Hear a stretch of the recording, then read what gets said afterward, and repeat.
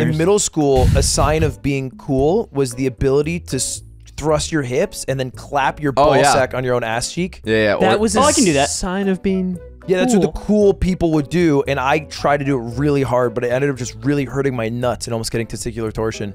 Yeah, it's a weird sound that it makes because it's like. Yeah, my friend Michael in middle school was like really good. Could you do it right now? Yeah, I could do it right now, probably. The balls. You mean right now? I'm not.